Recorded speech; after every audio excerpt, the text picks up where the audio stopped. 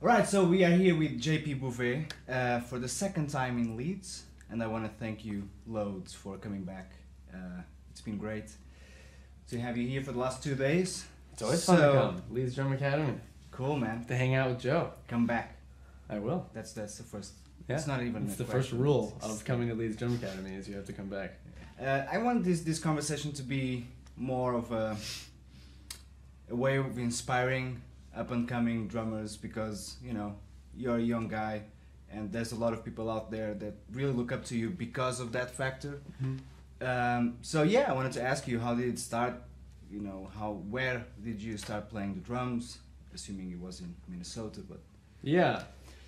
I grew up in Minnesota in the suburbs, very suburban, like textbook suburbia. But a great place to grow up. I mean, we had outdoors, we had things. I played sports, regular public school, and I don't think I was not. I guess the inspirational part to take from any of my upbringing is that it's pretty unspectacular. I was a normal kid. I did not start playing when I was 2. I started when I was 9, and I was not a child prodigy. I thought I was good, but I was also the only drummer in Lakeville. So yeah, I had like one musician friend who I made in high school. Or no, I had one musician friend I grew up with, and then one other one that went to my high school. So there were not a lot of music kids around. The high school didn't really have much of a music program. It was like your average public school situation. But yeah, I just loved it and I practiced. And for me, what thinking back, what I realized was kind of key in like my development early on was that I found one friend early who played guitar. Right. And we started a band when I was probably 12. And that person is Mike Linden, who's one of my best friends today. And I was at this place called Schmidt Music taking a 30-minute drum lesson every week.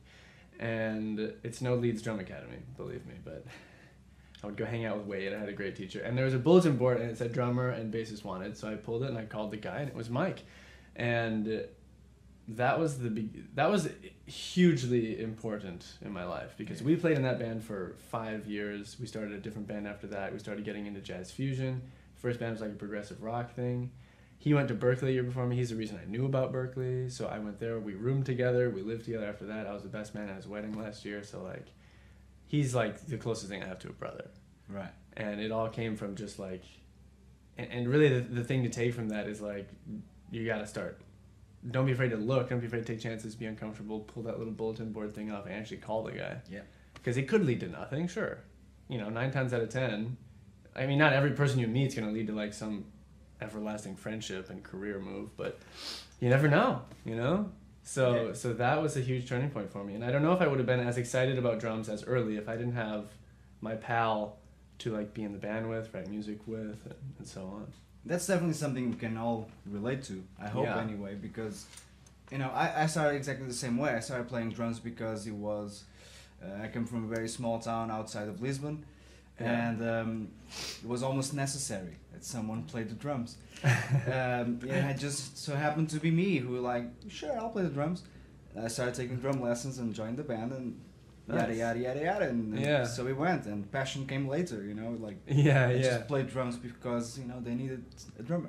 Yeah, totally. And early on, people were like, "Did you like practice all day every day? Like, how did you when you first started? How did you act?" I was like, I was a normal kid. I was like 9.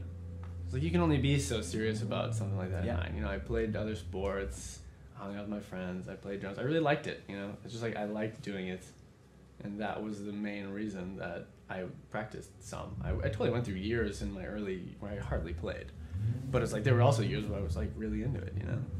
And I got more and more serious as I went until I kind of dropped the other sports and just went with music. No, that's cool, and like I said, I think it's a very familiar experience. Yeah, because the biggest problem that I hear, one of the biggest things I hear is there's no other musicians in my town, which is totally a legit problem. So try to find the one dude.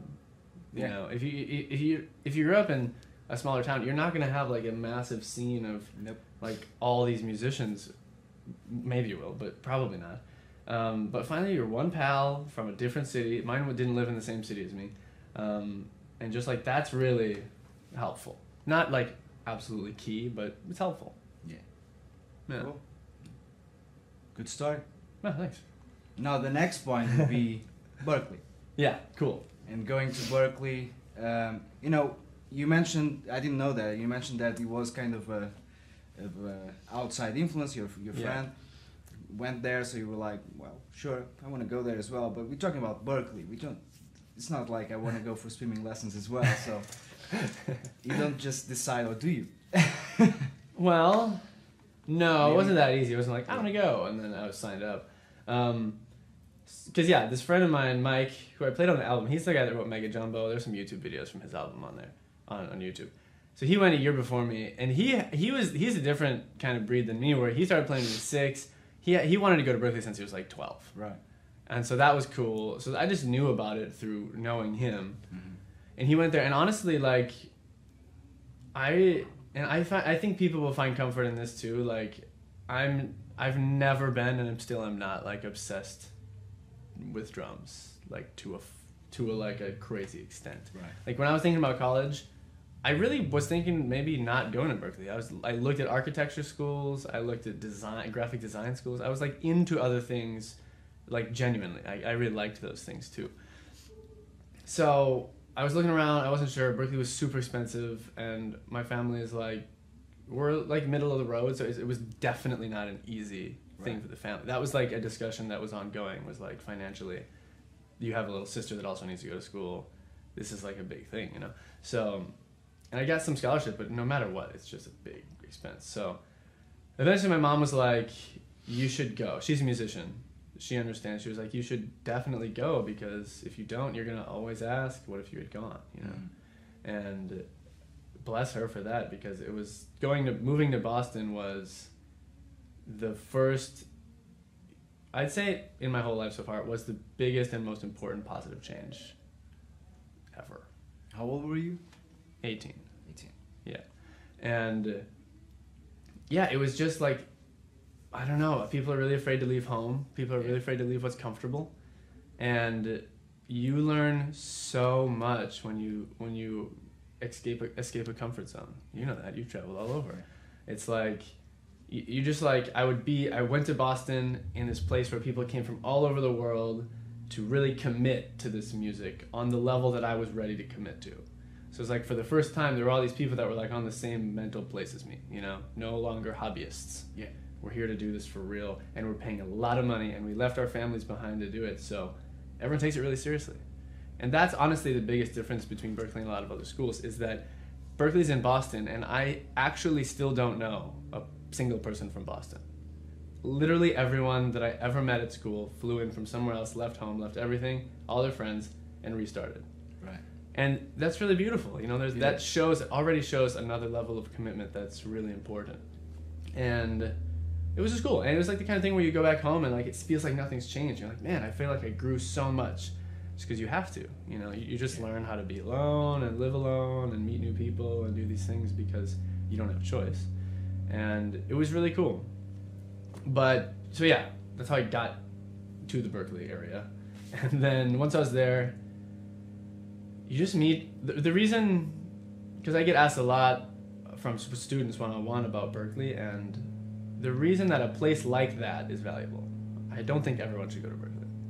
There are a lot of people that don't thrive there, don't like it, and they leave. But the reason that a place like that is really special is because you are plopped into this place, and in a month you meet 200 people with a similar goal to yours. And if you, then you just naturally align with the people who like have similar mindset and approach to music and like similar things, and naturally it just like you start to form a little squad and you do things, you know. And it's real. There's never another time in life where you are just plopped into hundreds, actually thousands of other people who want to do what you want to do. Yeah. Because if you think about, because I'm like not great at like walking into a bar and like making friends and leaving, you know. Me neither. Yeah, I've never been that guy. I wish I was, but I've never been that guy. So like, if I had skipped Boston and gone straight to like New York or LA or a city where I was like, I'm gonna go do music, which some people can totally do. For me, that would have been extremely hard, because if I was trying really hard, going to all the jams, going to all the things that you should be going to when you are new in the scene, I might have met one person a week. And who knows if you actually like connect with those people, if they already have drummers for all their project, if they have, I don't know. It's like, there's so much chance involved in that. And it's just like, I don't know, like you're just basically given a network of people who are committed and are serious and are good. Yeah. That's the magic of Berklee. The classes are cool. Teachers are great. You just experience a lot. For me, I talk a lot about being a doist, and there are two phases of doism, and phase one is like, it's just like doing everything. It's like reckless doing. You just go and you take every opportunity that comes, and in a place like that there are so many. So it's like, okay, you start doing sessions. I don't know if I'm gonna like that. Cool. Start doing singer-songwriter gigs, start trying to play jazz gigs, start do this, book your own gigs, and you just start doing everything, and you just learn a lot fast. Yeah, the natural selection of what you want to do as a professional is just it starts to happen. Yeah, because you try a lot of things. Yeah. That I wouldn't have been able to try had I not gone there, and you start to learn fast. Yeah, I thought I wanted to do this, and I don't, but I really like this aspect. You know, a lot of people end up in music business, writing, production, playing. It's like, who knows? Yeah. So it was a valuable time for me, and I've never gotten better at the drums faster than while I was there, because the atmosphere is just very conducive to it. Yeah. I would just obsess, and anytime I had nothing going on, I would be practicing. Yeah, I think that makes perfect sense. I mean, in an atmosphere where everyone obviously already wants to be the best, or else they wouldn't even choose Berklee. Right. They would go to their local music school. Yeah. You know, it just becomes like this contagious. Totally. Practices more in a healthy way. Yeah, it's half healthy and it's half like competitive and scary. You're like, I need to get my act together here. Yeah. Which is not bad. It's good. Not necessarily bad, because that's real life. Yeah, and there are enough people that you kind of find yourself somewhere in the middle of the pack. Or like there are some crazy drummers, and then there are some people who I feel like I'm a little bit more advanced than. And so it's encouraging, because you kind of see yourself in the timeline, which is cool. Yeah. And for everyone, that place exists in some form. That's why I'm saying it's not Berklee for everyone. For some people, it's McNally Smith, MI, Valencia, Berklee. It could be anywhere. It could be a BIM in England. It could be anywhere. But really the big lesson there is put yourself in the best place to succeed. Mm-hmm. Because then you have less excuses and less people to blame but yourself. Yeah. Totally, yeah. Yeah. Still, on the career subject, I think it was after that you went on and did the Guitar Center drum off. It was. That you won. I did. And my question is, again, like just career related, is how did that help you? Not so much the experience of the Guitar Center drum off, but the aftermath. Yeah. Yeah, well the after is the really important part, actually.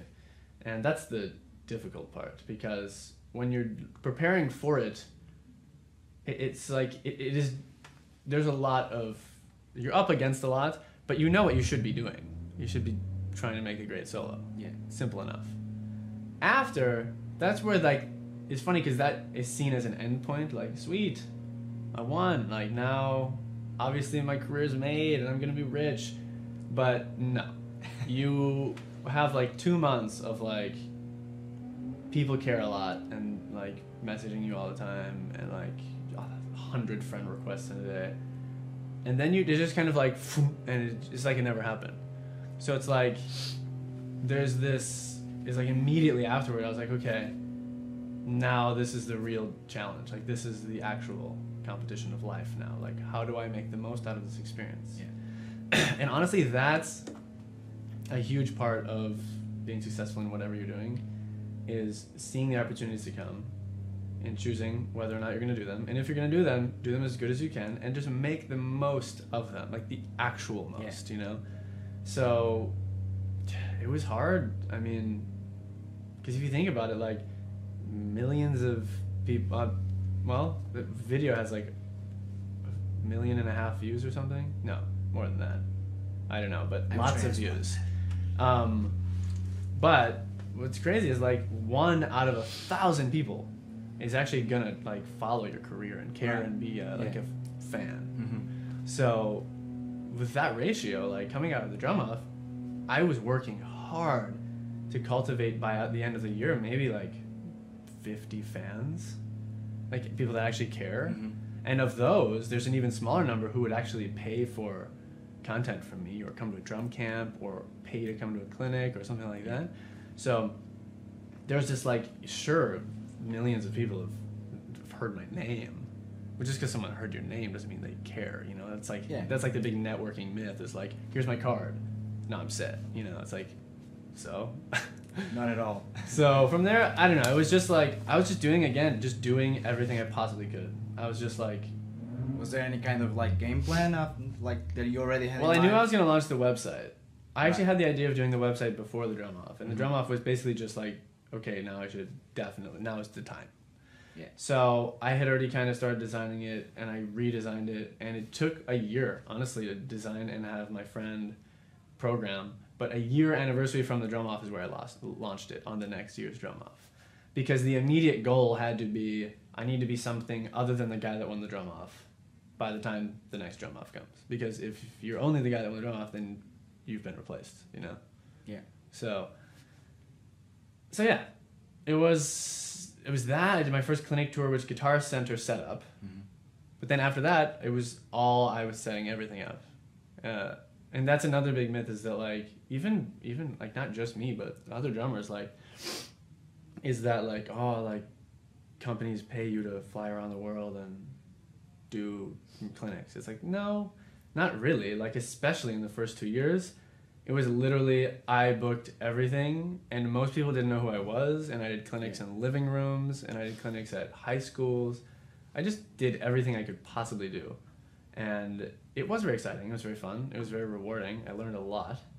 And yeah, I just kind of became my own booking agent and my own manager, and I run the website by myself. And yeah, you just like, I don't know, you're not a big deal yet. So there's no reason anyone should give you any handouts. So once you kind of realize that, have some sense of reality of like, I don't really deserve endorsements because I haven't actually done anything with my career with like that has any longevity.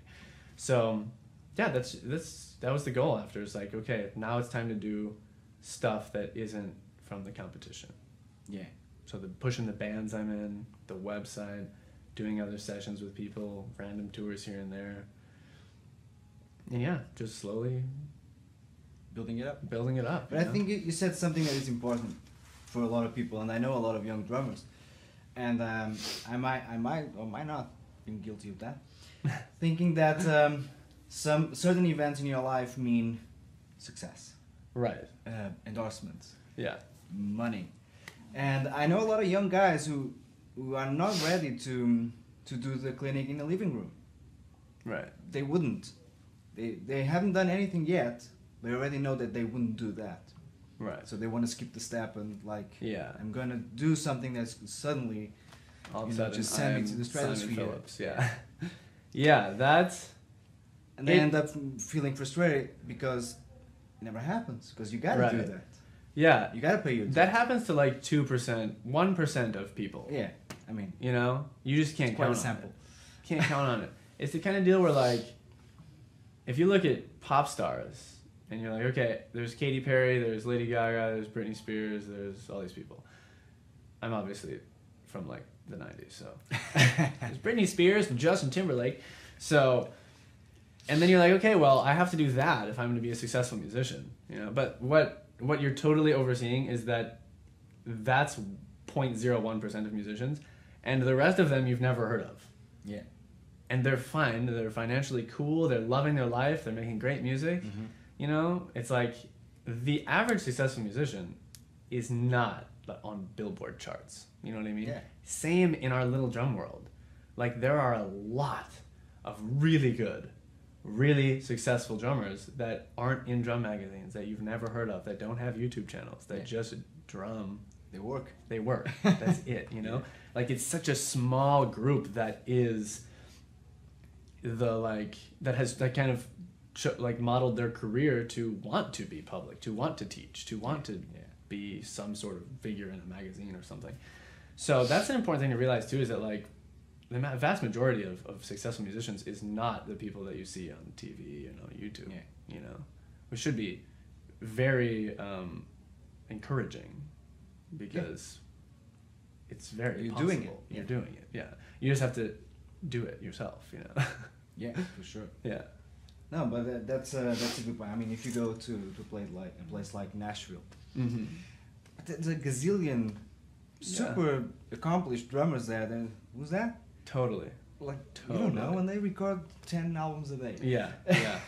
Absolutely. But that's an interesting thing, and I see that a lot when it comes to younger drummers who are starting to aim, like they start planning, and they plan ahead, like which is good, but then they skip the step.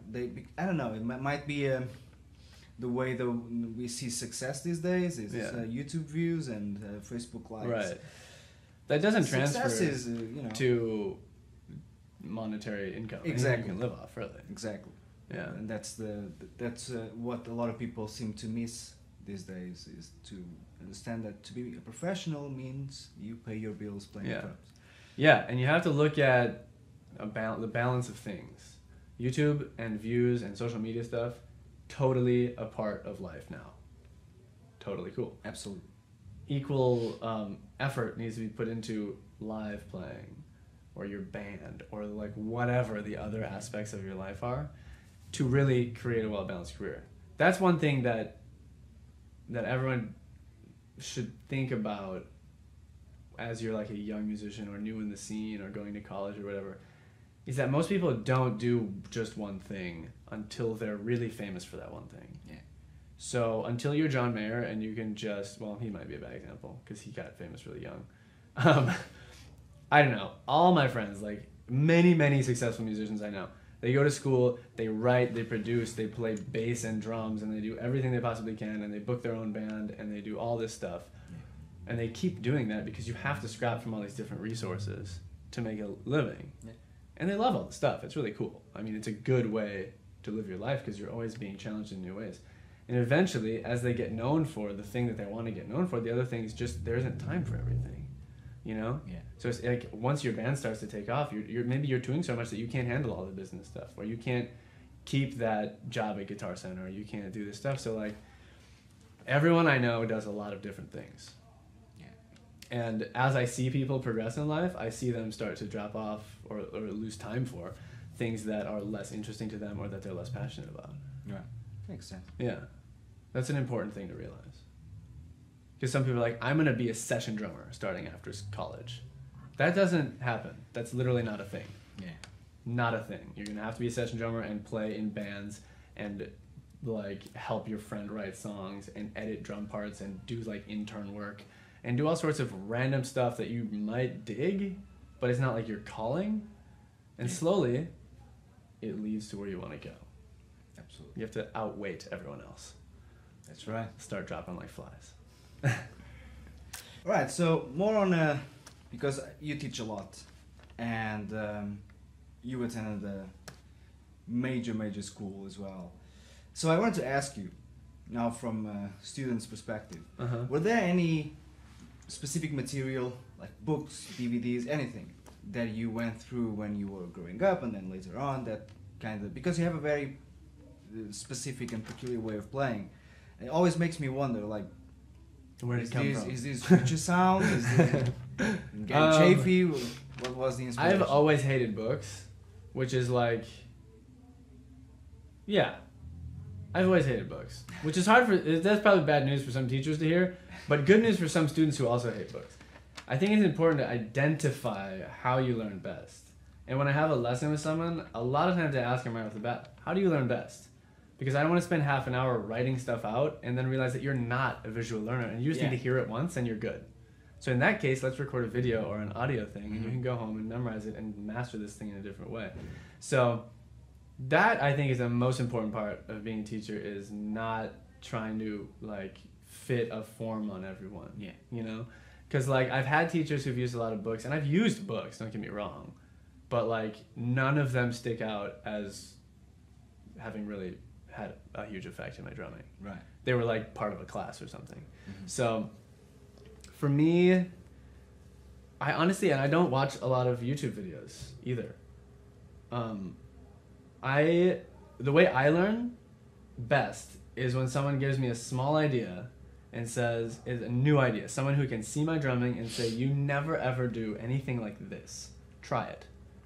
And then I'll try it. And they'll be like, here's somewhere it could go. It could go like this. You could do this. Check it out. And we'll go through an exercise that's like, oh wow, what if I like put this group of 7 over top of this thing in this groove or whatever.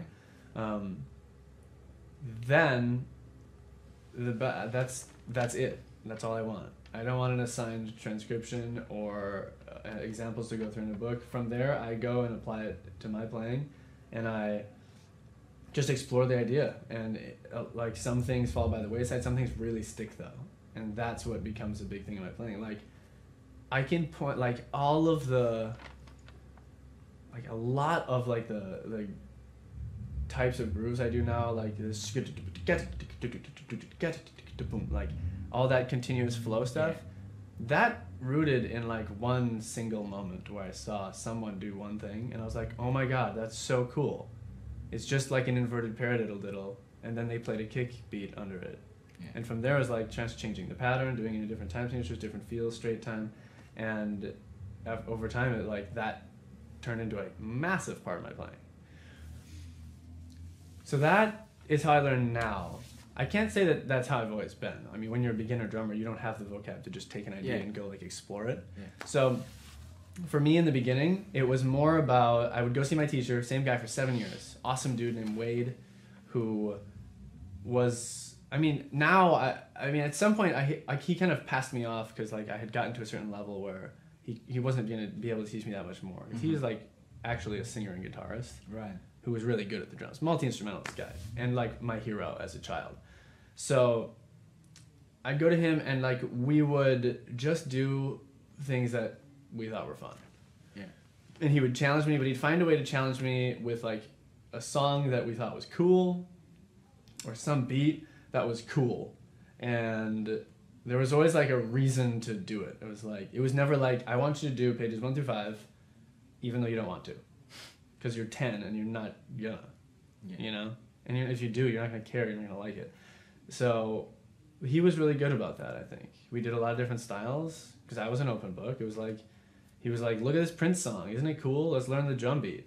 And it was like, look at this Blink-182 song, this Green Day song, whatever it is. So from him, I think that's where my appreciation for all music comes from. It's like early on, we just did whatever. And it was like, and everyone knows differently. Some people need a very like authoritative, you have to do this, and they strive with that, or they thrive with that. For me, that freaks me out. It doesn't make me like the person. It's like, you know. Yeah. So, yeah, it was always laid back. I did go through a major phase with Jojo Mayer's Modern Weapons for the, what is it? Yeah, Secret Weapons for the Modern Drummer, Part 1. Obsessed over that DVD for a while. That's like where all my technique know-how comes from. Just for like a year, I had this job where I would just sit in like a warming house at an ice rink and do nothing. So I would just do that DVD and try and figure out all this stuff. Right. And that was probably the biggest thing, DVD or book-wise, because I think of that often. I refer to it. Right. Yeah. It's a great DVD. So I did the same. Yeah. Yeah, totally. All of that. But yeah, the big idea, figure out how you learn best and like really use that to your advantage. Yeah. But don't say, okay, I learn best by watching videos. Don't ever give me a book. You know, like I've learned good things from books. I've learned good things from videos. I've learned good things from my teachers. I've learned good things from jazz class, from Latin jazz band, from everything. Like be an open book, but also be aware of how you learn things best so you can take whatever info comes from wherever and like be like, cool, what a good idea. If I want to study it further, maybe I should do it in the way that benefits me most.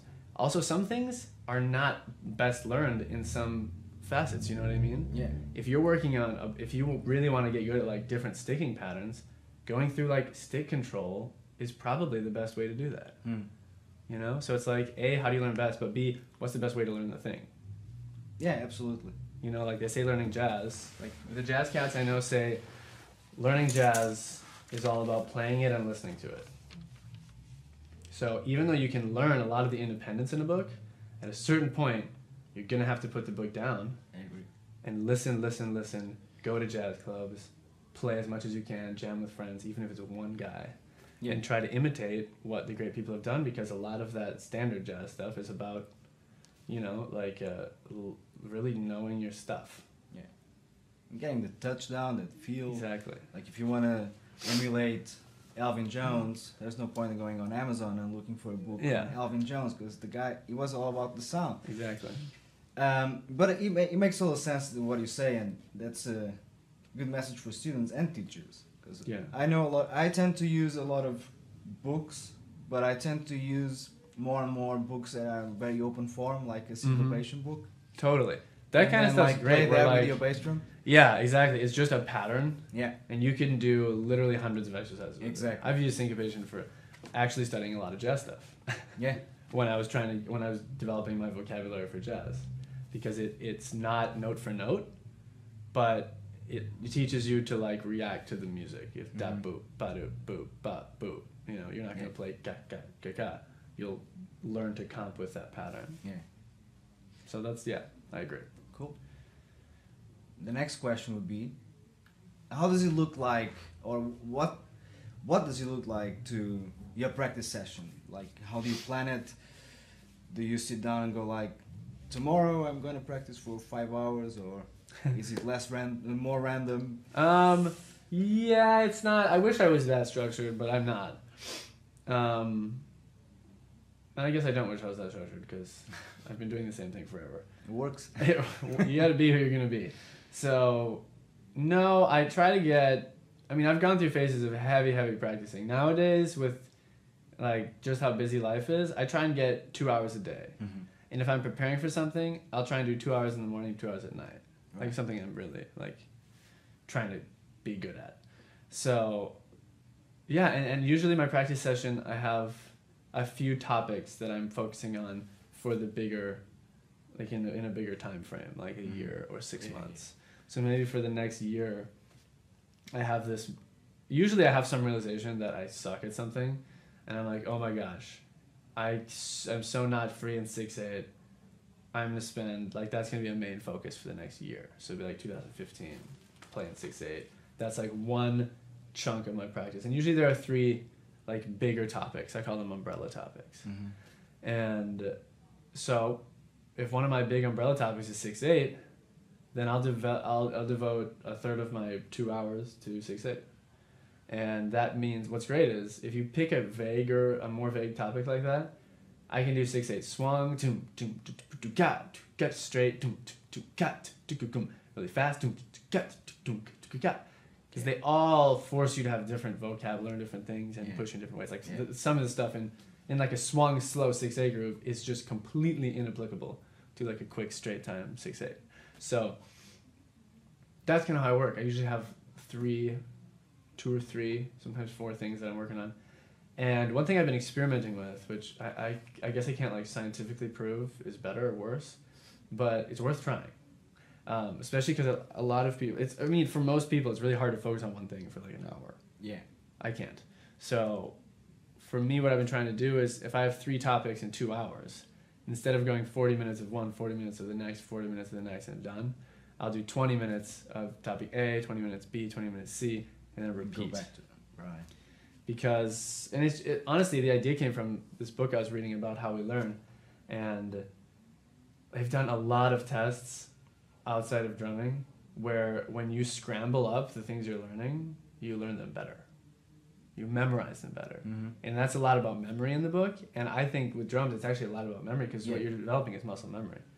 In the same way that you recognize, like there's one where there's recognizing paintings and who painted what. And if they scramble them all up, you learn them way faster, which is really interesting. So with that mentality, I was messing around with that idea. And it makes it a lot easier because 20 minutes is such a manageable chunk. Yeah. If you're like, yo, work on this thing for 20 minutes, it's like, sweet. By 15 minutes, you're like, okay, I'm ready to move on, but there's only 5 minutes left. Where it's like, if you're like working on this for an hour, like you're gonna take a break in the middle, you're gonna get distracted, you're gonna forget what you're even doing. So for me, that helps a lot. And that break when you're not doing part A before you come back to part A, your brain's still working. Yeah. You know, Yeah. like that's why when you stop playing the video game and leave and then come back, it's really easy when you've been struggling with it for like a day. It's like because your brain is still connecting things subconsciously when you're done, you know, and it's not something you can control. It's just happening, which you use to your advantage, you know. So work on this thing really hard, focused, intent, and then leave it, do other stuff, and then come back to it, and things will have pieced together. Yeah, absolutely. So I feel that all the time. Yeah, that helps me a lot. You know, even with my students, you know, if I'm teaching them something that's slightly challenging, even the first lesson, let's play a rock beat. You know, I teach them the rock groove for 10 minutes, and then we talk. Yeah. And they were struggling the first 10 minutes, like a lot. They couldn't play the bass drum on one. It was all over the place. We talk, like, let's try it again. Yeah. Pow. I know. It's there. Yeah, and that's important for teachers to know, too. Sometimes just, like, stop and talk about something totally random. Yeah. Just take their mind completely somewhere else. That's pretty cool. The other thing, this is a very personal question because I've debated myself with this for a while, is for you, how do you know, as you progress as a drummer, as a musician, how do you know that you're ready to show what you do to the world? Now with YouTube, it's so easy to do it, and you can see that a lot of people are doing it far too early, and it might be dangerous.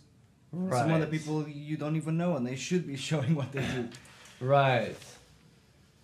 Yeah. It's a weird topic because for the person posting it, there could be there's a vast array of reasons they might do it, and for the person watching it, there's a vast array of reactions they could have. Mm-hmm. Because you could look at YouTube as an amazing platform to be like, I just started. Look at this. This is my first beat. How cool is this? The danger is when someone on the other side is mindless and like rips someone apart. Yeah, for sure. They shouldn't be. Yeah. So it's a really tough question. I don't know if there's a right time, but it's, at least for you, when did you realize, like, you know what? Yeah. Let's do this. I mean, I started posting stuff on on YouTube in college. It was like 2 videos. And I really don't have a definite answer to that question because I can think of so many reasons that it's good for you and so many reasons that it could be harmful. Mm-hmm. Because honestly, anything that's going to make you practice for an end thing, some product result, is really good for you. Yeah. You know? So if you're like, I'm going to do a YouTube video in 3 months and I'm going to learn this song till then, that YouTube video, regardless of the product in the end, made you work 3 times as hard and practice all that time and learn this new song, and it was really hard, and you have all this new vocabulary. So in that sense, it's incredible for you. And to be nervous, to record something, and to know what it feels like to be like, okay, now I need to do what I usually do for fun, but I'm really nervous, and it's not as fun, and I want it to be good and perfect. That's a really valid. The only downside is the people trolling and leaving negative comments. So I don't know, maybe the answer is to just not turn comments off. You know, if you're like, because there's the other side of it where it's like, a lot of times I meet people and they're like, I'm not ready to do the drum off. I'm going to do it in a couple of years. And it's like, well, you have nothing to lose. Like, just go do it. You'll learn a lot on the way. It'll push you. It'll be totally positive. You'll meet new people. Who cares if you don't win? No one ever wins their first year. Literally in the history of the thing, no one has ever won their first year. So it's like, no, just go do it. The amount you'll learn doing it is, you'll never learn the same things by just continuing practicing for it, you know? Mm-hmm. So I don't have like a good yes or no, this is when you should, but there are a lot of positives to doing something that is pushing you in any way, making you nervous, like making you practice for something. That stuff's good. Yeah. And if you're afraid of how people are going to react, don't let them react. Turn comments off. Who cares? Yeah. Well, it's like, why are you doing it? For the validation that people think it's really cool? Or see it as a different way. See it like, okay, this is a personal challenge. It's going to make me better. This is an important step in drumming, in my journey in drumming, because it's kind of simulating a session or a video shoot or something that I want to do in the future. So if you look at it that way, I think it's really positive. Yeah. And if you spread positive vibes out there because a lot of times if you're a very positive person, you end up in a fairly positive community, So yeah, just, spread the good vibes and they'll come back around. Yeah, for sure. No, my question was like I said, was very personal because for me, I didn't grow up with YouTube, so for me that was like very daunting. The idea of you upload it and you never know, like you might get 30 views, you might get 30,000 because you suck. Yeah. And that was always for me when YouTube appeared and social media started becoming a thing, and very important. And then I have the voice at the back of my head saying, "But you should, because it's important." Everyone else is. Yeah. So, but it took me a while. Yeah. I'm not gonna lie to upload a video on YouTube of me playing. Yeah. And many times I would upload a video, wait for the reaction, take it down. Like it was pointless, take it down. Yeah. So I know a lot of people question themselves, even playing live, even starting doing some recording sessions. Like we were talking about people who skip steps, this is the other way around. These people don't take the step. Yeah. They're very scared of failing and public reaction. It can be Yeah. cruel, like you said, because a lot of people, and these days it's so easy to be mean. Yeah, totally. Keyboard warriors are everywhere, and it's hard for someone who's 15, 16, 17 to deal with that. It's really hard. It's a very sensitive period of your life. I look at it as more of a professional thing than a personal thing. Don't do it to get 100% thumbs up, who gives you crap? Turn that off.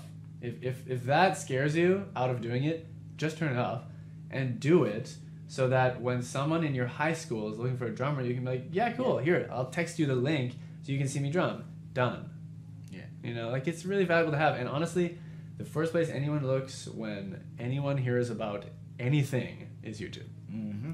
So that's where, it is very valuable to have content on it that you're proud of. Yeah. So, if you look at it that way, don't get attached to what other people say. Don't even get emotionally attached to what it is yourself. Be like, okay, that was my best. And if I want to show the world my best, that's it. Maybe it wasn't perfect. Maybe it was. But that's my best right now. I mean, I'm trying to do one in 6 months and make it even better. Mm-hmm. Yeah. If you look at it that way, I think it's healthy. But it scares the hell out of me too. Yeah, it is. Can be very overwhelming. Yeah, totally. The amount of for me, and I know for a lot of people, it's not even knowing. Because when you're playing live and you have 1,000 people in front of you, it's scary. But it's gonna be 1,000 people in front of you in 5 minutes. Yeah. It doesn't change. Yeah. So until you finish that gig, it's gonna be hopefully 1,000 people in front of you. So you get used to it. Yeah. You put it out there, you don't know. It's gonna be 1 million. It's gonna be 1. Yeah. It's that unknown of Great unknown. what the exposure is gonna be. The great unknown is always scary. Anyhow. All right. So about you, I wanted to know what are your future plans for next year? I know you're doing a drum camp in Germany, for example. So if you want to talk about that and what you have in planned. Yeah. Well, there's, strangely enough, for the first time, I have almost all of next year planned right now. It just kind of happened. Next year, let's see. The bigger goal that I'm trying to do is kind of balance out my teaching and my playing in bands, playing music with people kind of thing. Yeah. Because I wouldn't be happy with just one of them, honestly. Mm-hmm. So I do have a little bit of a fear of being pigeonholing myself as I'm this online teacher clinic guy and that's it. Not that I think that's awesome when people want that, but that's not the reason I started playing drums. I started playing drums because I love playing music. Mm-hmm. And I still play drums because I love playing music with people. I love what I do. I love teaching. But it's really essential for me to play in bands, and I think that's why I have any value as a teacher, is because of my experiences. Yeah.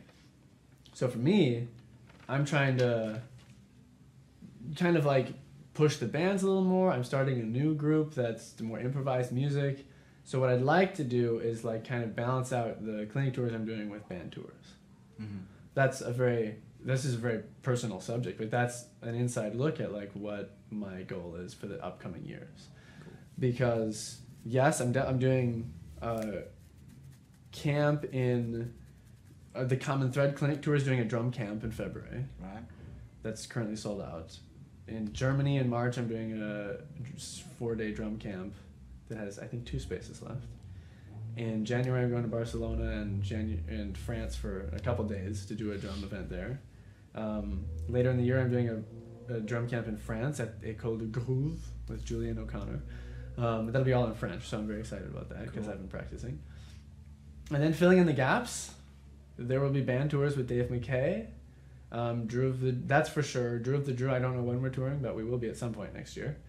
And this new group I'm starting is going to be playing in New York more, and maybe traveling more. But yeah, that's like my big balancing act right now. Cool. And the reason that I've kind of realized it's out of whack is that I got such a head start on the drumming community side from the drum off. Yeah. And launched my website and have done a lot of clinic tours, and I've loved every second of it. But that just got a head start, you know? I'm trying to just kind of catch the rest of the stuff up. And it'll get there. I have full faith. It's just the bands are quite young, and that stuff takes time, you know? So I'm just trying to be patient and kind of push everything along. Cool. Yeah. And I'm going to Bali with my girlfriend and friends next year. There you go. That's how you live life. That's my little vacay for next year. Cool, man. Yeah. My last question is, again, bringing the whole thing back home, is what do you see as the future of music education? I know we were just talking about bands, but... Yeah. I was just thinking about that, actually, today. It's interesting to think about because there's so many alternative places to learn online. Yeah.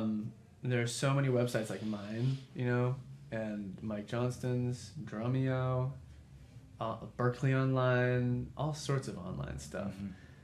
And I'm curious to see kind of what that creates because it's hard to know how valuable is it to have a teacher in the room. I think it's valuable, and I think the most important thing you can get from an educational facility is the people you're around, the network, the people you're going to work with, real life interaction. I still think and don't think that's going to change. I think it's the most important thing, you know? Yeah. Even working with a teacher one-on-one and learning, like just having that sort of instilled in you that this is a person who is an authority in the subject.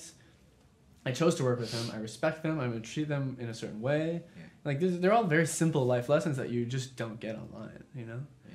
And I think the level of drumming is going to keep increasing because of the amount of content that's available, and it's a mix of content from educational places like here, like anything on a lesson online, you know, that stuff, and performances. You can watch a lot of drummers do a lot of crazy things online, and if you look at it long enough and watch it enough times and try it enough times, you'll be able to figure it out. So I think it's going to keep progressing and people are going to keep doing crazier things. But I don't know. I don't think it should all come from one place. I would not recommend anyone learning solely online right now. I'd say even if you're a member of my site, have a private lesson teacher. Sure. That you can take the videos to and be like, I can't figure this out. Or like, hey, I'm doing it, but like, what could I do next? Because maybe I end the series there, you know? Yeah. So I think a combination is essential. And I feel like more and more my answer to everything is balance. It's a good answer. Balance of like sitting one-on-one with someone and having them watch you play, because all it takes is someone to be like, you never really like do this. And then, poof, world opened. Where a computer can't do that. Or, hey, your hi-hat's just annoyingly loud. You know? That's it. Never forget for the rest of your life. Yeah. So, yeah, I think it's a balance. Learn online, have a lesson teacher. If you're going to school for it, like cherish it and get the most out of it. Saddest thing is when someone goes to music school or they take lessons for years and then they tell me, yeah, I didn't really, you know, they say, yeah, I did like what you do at college when I was at college. I didn't practice enough and now I regret it. It's like, that's dumb. That's not what you do at college. Like, you're paying, well, depends where you live. If you're in the States, you're paying tens of thousands of dollars to go to college. You're paying like maybe thousands a day to be there. So you're going to do what with that time, you know? Yeah. So I don't know. It's a balance. That's my answer. For sure. Yeah. No, I totally agree with you. Just to share my point of view, I think that the biggest flaw at the moment, it might be fixed in the future, I don't know, is the lack of feedback. Yeah. It is easy nowadays to have a chat room while you're broadcasting live. Sure, we all, like Drumeo does that, Mike Johnson does that. Yeah. But a lot of people don't ask questions. It's like coming to a drum clinic. You always have those guys that at the end they come to you like, you know what? I have 10 questions for you. Like, yeah. Dude, it's over. Yeah. Where were you in the Q&A? Exactly. It's the same thing online, I believe. And there's a lot of people asking questions. So you kind of lacks feedback. Like you're saying, like your hi-hat's too loud. That's priceless feedback. Yeah. When I heard those things from my private teachers, and I watch a lot of online lessons. Yeah. I'm a little bit of an addicted to Drumeo stuff. They launch those lessons. I go to your website, Mike Johnston's. You know, I like it, but I always went back to, yeah, okay, I'm playing this, but maybe I should ask my teachers, does this sound right? Yeah. For me? Totally. Does this make sense, or am I sounding like JP Bouvet now? Right. 'Cause that's not, you know, the goal. I wished, but but it's not the goal because I'm not gonna do it. So might as well not even try it. But yeah, I think it's the feedback, and I really hope that the industry kind of finds a way, honestly, to close that gap. Yeah. Well, sharing the information, but also collecting it. At the moment, I think people should pay attention to what Mike Johnston's doing. Because yes, he was the first one to live stream and like chat room and all that stuff, but that's his goal now. Yeah. And I know because he's a good friend, and I'm not afraid to push his website because there's room for everyone. Sure. And that's what he's trying to do. He's recognized the same problem, and he's trying to make it more of a course where you are held accountable online. You have to submit things. You get feedback, and it is making like the best drummer for you. You know, it's tailored to you, even though. There is a wealth of information for everyone to access, you know. So, yeah, there's got to be someone kind of trailblazing that, and I think right now it's Mike Johnston. So I think he'd be someone to. I would just encourage people to look at him, and if that's your mission in life online, don't compete. Just like pay attention and like learn, you know. Learn a lesson from what he's trying to do, you know. Yeah, I read something that he wants to become an hologram. So there you go. That's the next step. And I actually think he's serious. He is. I know that for sure. And I love it. Yeah, I love it, and it makes me. I'm very curious about it, how it would work. Because I'm a total noob when it comes to technology. So people go like holograms. Oh my god. Yeah. But if it happens, I'm booking a clinic with him. Yeah. But like, from California. Yeah, there you go. There you go. Well, man, that's those are my questions for you, and I really appreciate your time. And I hope you have fun this afternoon with your masterclass here. Yeah, everything's ready. I will have fun. This is here. You're here. There will be people here. I get to play some new tracks. Sweet. World debut. New there tracks here in Leeds. So yeah, I'm very excited. It's always fun to come. Cool, man. So thanks for having me. You're very welcome. Thank you. Hell yeah.